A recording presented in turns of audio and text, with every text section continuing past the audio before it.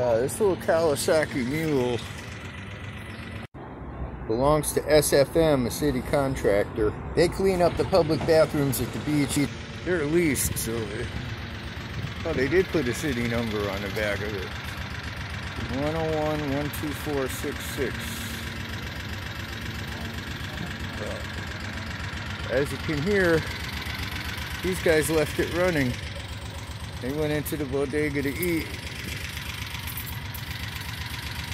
At least it's legally parked. You know that's a policy violation. They're wasting our gas money.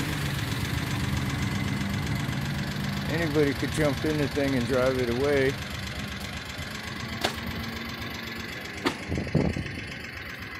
There's no reason to leave it running, because it's not enclosed. It's not like they got AC on. It's not like a cop car that has a computer that they got to keep cool.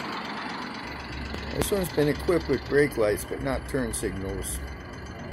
They don't come with either stock out of the showroom, but it has no license tag.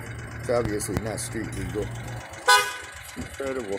Let's see if I can catch the keys in the ignition.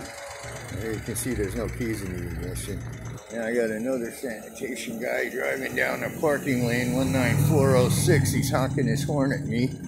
So I'm standing in the bike lane here and he's driving in it where he's not supposed to be.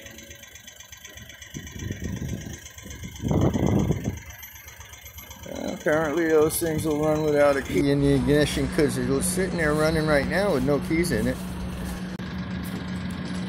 There we go, back to their vehicle. I'm going to keep this running because I want to get video of them actually driving it on the streets where it's not legal. There you go.